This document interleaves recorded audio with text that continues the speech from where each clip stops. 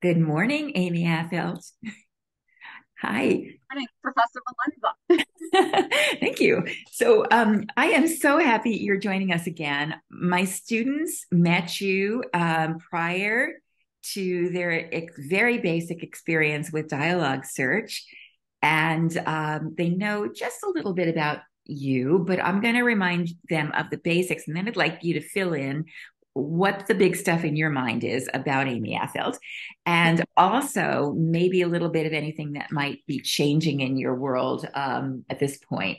So I know that you work for Compass Lexecon and you've been there for quite a while. And I want the title that you own.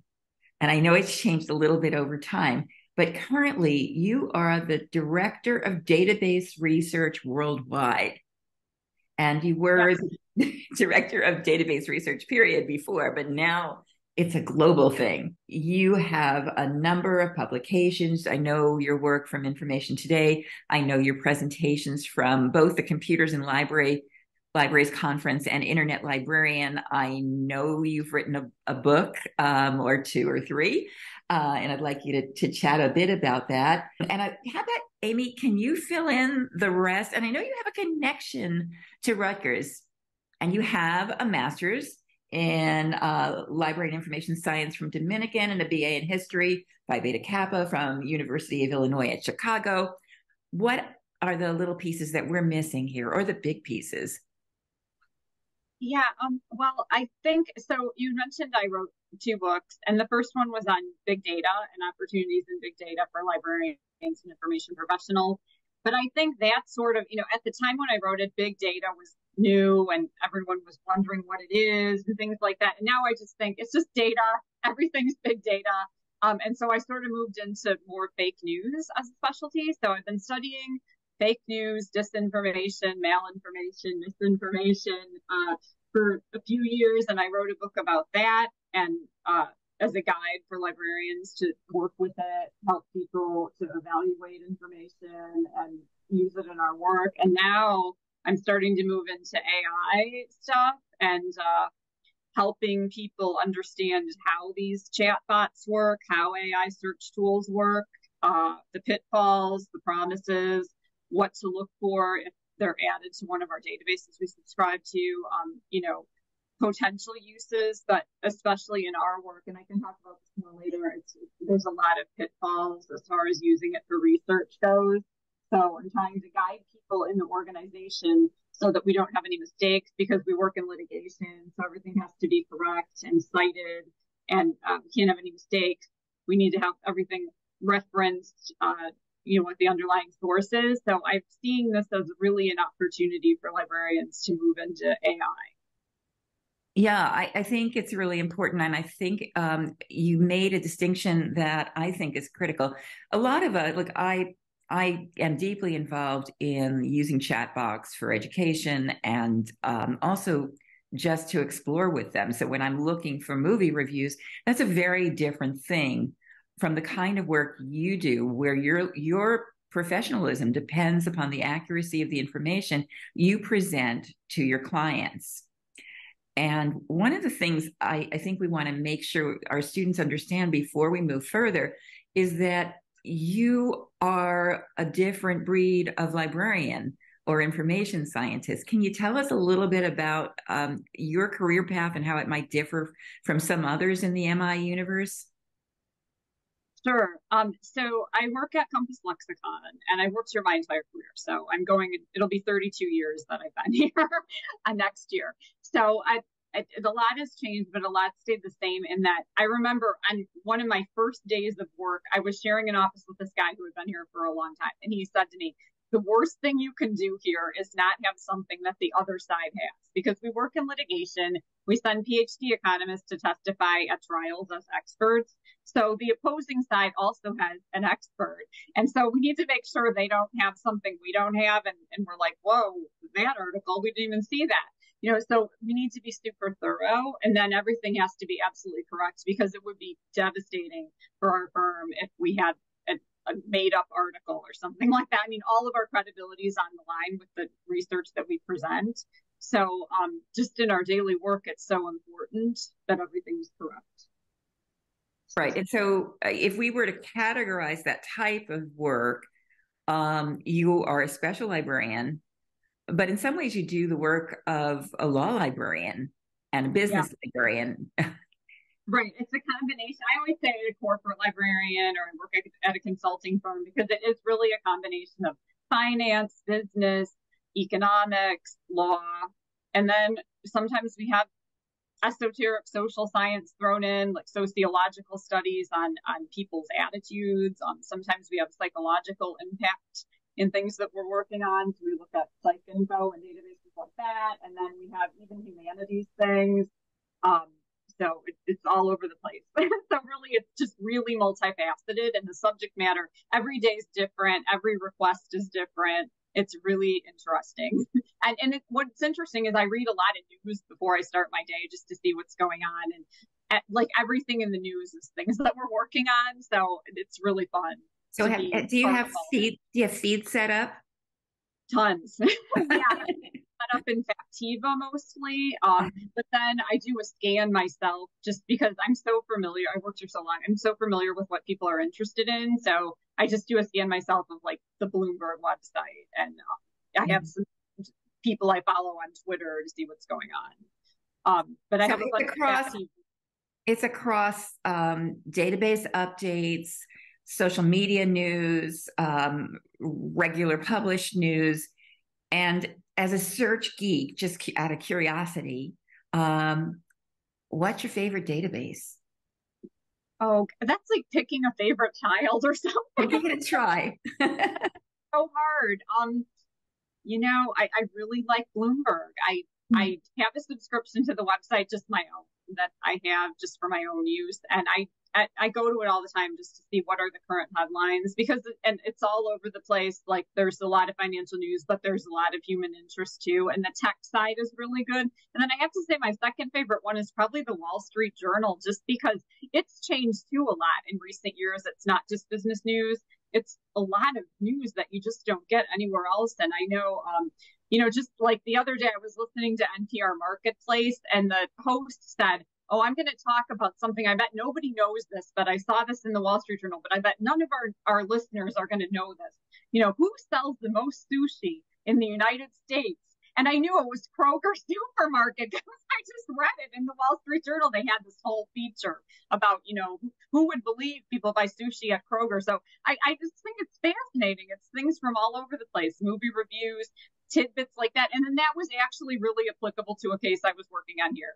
So, Oh, well, so, crazy. all right. So I think that you covered a little bit of this, but you had that advice from that colleague early on. But for people who want to be like you, what would an employer expect of an information professional to assume a job like you have, but at an entry level? Right. Yeah. I mean, I think the first thing is thoroughness and accuracy, at least to have a job like mine, to look everywhere, leaving no stones unturned. And with the accuracy, I have a great team of people that I work with, and we're always asking each other, could you double check this? Do you think I'm missing something? Can you think of a database I might not have tried? Just the thoroughness and the accuracy. And I think for every job, you need to have that, um, you know, it's the thrill of the hunt. I think, you have to be really curious and want to find the answer. Like, when you hear things, like if I hear who sells the most sushi, even if I hadn't read that, I kind of wonder, like, yeah, who does? Like, you have to be really curious about all kinds of things. And I think you can bring that to the table at any job.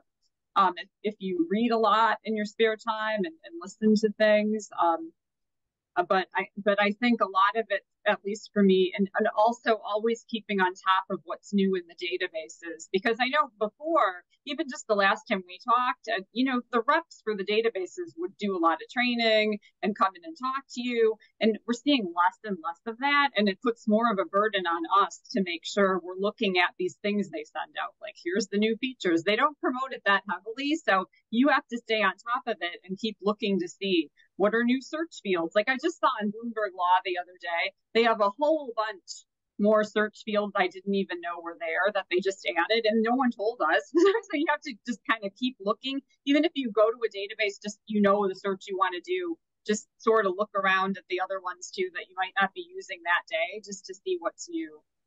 You said a whole bunch of things I just want to push into a little bit. Um, one of them is that, however good you are, you're not going to know everything about every question that's posed to you. And your network, whether they're sitting next to you or somewhere online that you just know, you know these people, you can check in with other people who have expertise in an area that you're new at.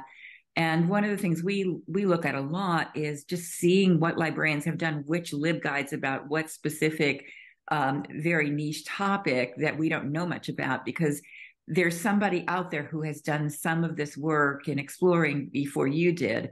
And it's a great way to get up to speed, rather than imagine that you've covered it all. And to some degree, there's a kind of interdisciplinarity about some of these topics and ideas.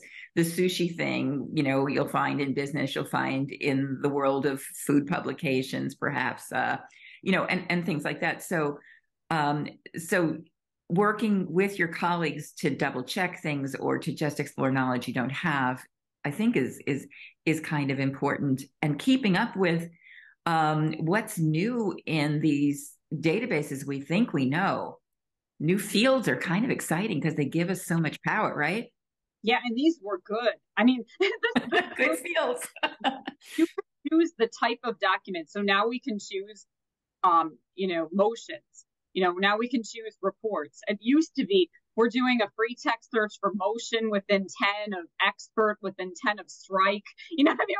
I mean, and you would just I'm just thinking about the nightmare using the word motion as free text would be, right? I mean, so many false hits, and it would just be hours literally combing through the things, trying, because we're always looking for a needle in a haystack. So it's a lot of piecing through things and trying to find what you're looking for. So that was huge for us. Okay, so let's move forward a little bit because we talked a little bit about the profession, the importance of keeping up, the skills that you would need. So I think one of the things we did in an earlier talk was you shared with us some very lengthy syntax about your dialogue searching. And I've told everybody they don't need to be Amy Affelt, but perhaps use simpler searches and evolve the syntax as you learn, and save your sets and do things in a small building blocks kind of way. But one of the things I've been noticing is that within dialogue, there are more user supports than there had been when we started. And I started very early when dialogue started, I think. But it's evolving, isn't it? I mean, what are you noticing that's changing in the search environment that you're appreciating or not appreciating? Yeah, I mean, it's sort of a double-edged sword. I think, as they try to get more customers and users, they do sort of water it down. So we have to always, at least for our purposes here, we're always going to the advanced search tab, trying to figure out when they change things around, how do we get back to where we can use connectors and truncation and things like that. And it's harder to find, I think, where are the guides that show you the truncation, the proximity connectors, what all you can do. And I think one thing, like with Refinitiv, which was Thomson Reuters, which now is LSEG, they change the name all the time. But with that, it just gets harder and harder to do a free text search in their analyst reports. And sometimes that doesn't work in databases that say they have that. If you have a complex search string, it just can't handle that, even though they say that it could. So that really is a learning opportunity for us, because then you're sort of forced to make it simpler. So you have to decide which terms are the most important when it can only handle a few, which terms will. Yeah. So, okay. So just stepping back for a minute. So what I'm hearing you say is that you're checking what we now call the pro sheets, or maybe we're not the pro sheets, or the individual, what the database puts out up front as their helps in terms of truncation and other strategies. You're also moving from command line to advanced search to check things out. Not exactly sure what you were meaning by that. And we're talking a lot about moving between controlled vocabulary and free text search. And I want to make sure that all these things are clear to our class. So you use free text. I'm not even sure where to start, but you use free text when a term might be new, or you imagine it's going to be somewhere in the title because the professionals who write this stuff use it. It's colloquial, perhaps, or jargon to some group, or it's like what the word out there in the journalism universe might be. And then you use controlled vocabulary when you want to make sure you're grabbing everything that's associated with a topic or a word or in a field. Help me out with this. So by the controlled vocabulary, what did you mean by that? The stuff that you'll find in the thesaurus or the.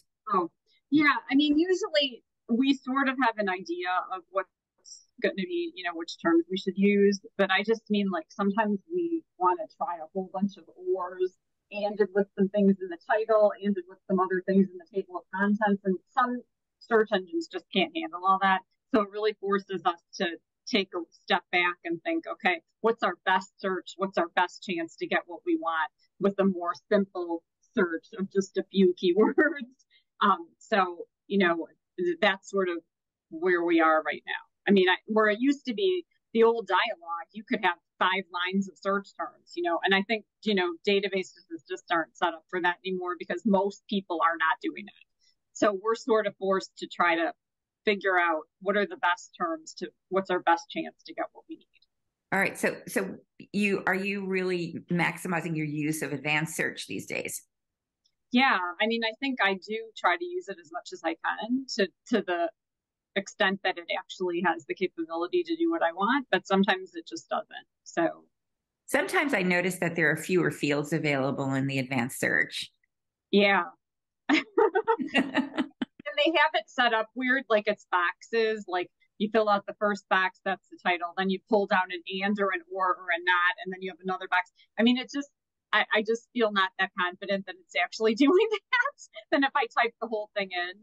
And just trying to make sure we have everything, it makes me a little bit nervous to not have that capability, but you got to go with what you got. So a lot of it is what's our best chance at getting the best results.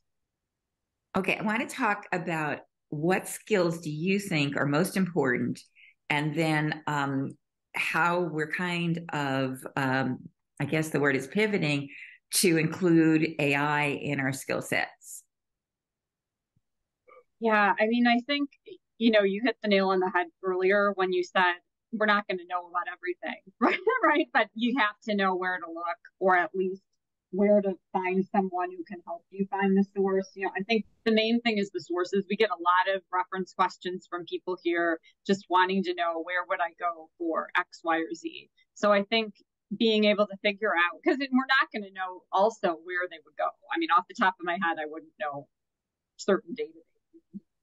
There's just no easy questions anymore. And Mary Ellen Bates, the last time I heard her speak, said that, and it's just so true. I mean, the questions are just really difficult. Nobody's asking for the capital of Mongolia or something like when I was right out of library school, because we'd get stuff like that because there was nowhere to find it. But it's just very difficult. So I think just what's really important is knowing where to look for things. Where to potentially find something, because sometimes you can't find what people are looking for, and I think you never want to say sorry, I can't find that with no explanation. We always want to say I couldn't find that, but this is what I did find. Right. If you have more information, I can look further. You don't want to just stop with no can do. So I think knowing where to look is really, really important, and being able to give people options when you can't find what they are looking for. One of the things I tried with AI recently was to discover how much it knew about database thesauri.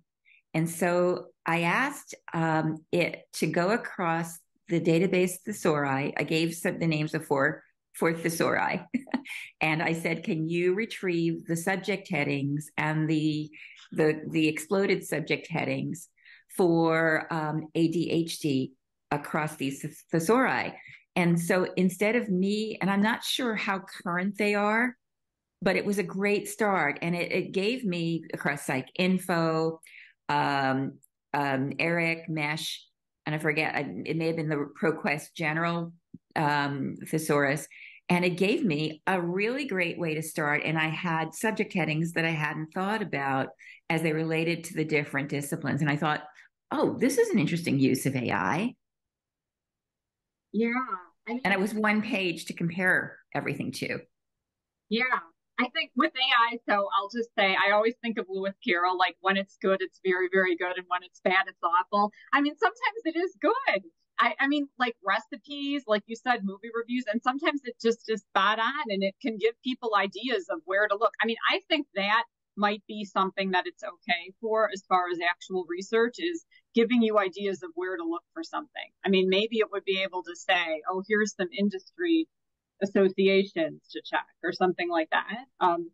Yeah, I think it's I've been using it to identify database reference portals as well. And yeah, while I can find more, it can find a number of very good ones in a very short time and give me a start. And so I think about it as dot connecting rather than finding the perfect answer. yeah, and it's always good to check more places. So it's good as long as I think as long as everyone is always checking what results you get. This is the L. I'm probably getting muffled. Okay, it's going by. But But I think as I'll talk louder. I think now it's gone. So now do I sound okay? you sound great now. Okay. Yeah. I think as long as you're checking the underlying references it gives, it's another place to check. And it's always better to check more than less. Yeah. So are you seeing the databases themselves incorporate AI tools into research? So they keep sending out these announcements. I just got one from LexisNexis yesterday. We're going to do this. If you're interested, contact your sales rep. It's a beta test right now. I'm seeing a lot of things like you have to opt in. Like we use the reprints desk a lot for document delivery, and they have this opt in thing, and we have a policy here that, we're not using ChatGPT. And it said it would be using ChatGPT. So I cannot opt into that right now. But I think going forward, what will happen is they probably will incorporate AI into their back end search engines. And I think hopefully, I mean, the best case scenario for me is that it'll just be a seamless process. I won't have to see, exactly what the ChatGPT is doing with the databases. But if we're contracting and licensing the content from these databases, I'm confident that they are vetting their results that they're giving to us. So I think that'll be the best case scenario for us is that the AI is enhancing the searches that we do, enhancing the offerings the databases have, and they're guaranteeing the validity. So we don't have to go. I mean, I can't imagine a world where we're checking Westlaw because they're using ChatGPT and we can't trust it. So really, it's going to be helpful, I think, if they do that. I wonder though, because the stuff that we are discovering, we're discovering because of metadata, because indexers have established these terms and allowed us to search them. But when you can upload a killer paper into a database and ask the database to use an AI tool to look through the corpus of words within a database that already exists, not the stuff outside of it necessarily, then you're leveraging the content within the database to discover things that have connections to what you're doing that you may not have discovered based on traditional indexing. And I think that could be really powerful. Yeah, incredibly powerful. I mean, that's one thing I'm very optimistic about, that it will be able to do things like that. And just in legal research, if there were some way with dockets to do better, I mean, it's got to be better to be able to say, who were the experts in this case? You can't do that.